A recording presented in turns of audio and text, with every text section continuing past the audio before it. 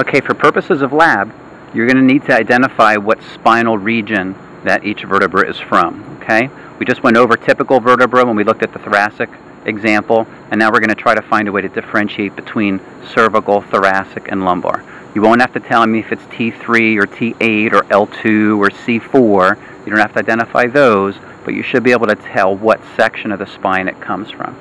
So taking a look at the cervical vertebra here on the left, all 7 cervicals, atlas, axis, and C3 through C7, all 7 cervicals will have transverse foramen, and you won't see those anywhere else.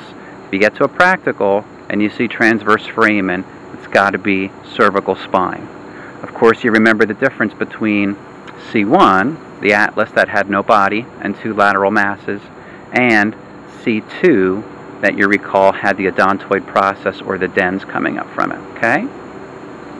When you take a look at a thoracic vertebra, the thoracic vertebra, if you recall, all 12 layers of the thoracic spine are going to have somewhere a costal facet that's going to help you identify it as a thoracic, okay?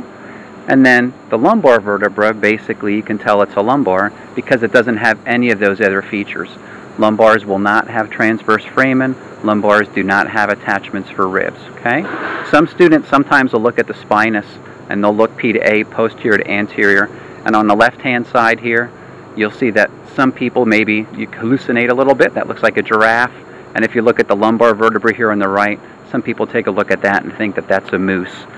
Not the best foolproof way to tell the difference, because between C7 and T1, the vertebrae take on characteristics of the one next to it, and between T12 and L1s, the vertebrae look real similar as well. So not the greatest way to identify, but some will use that.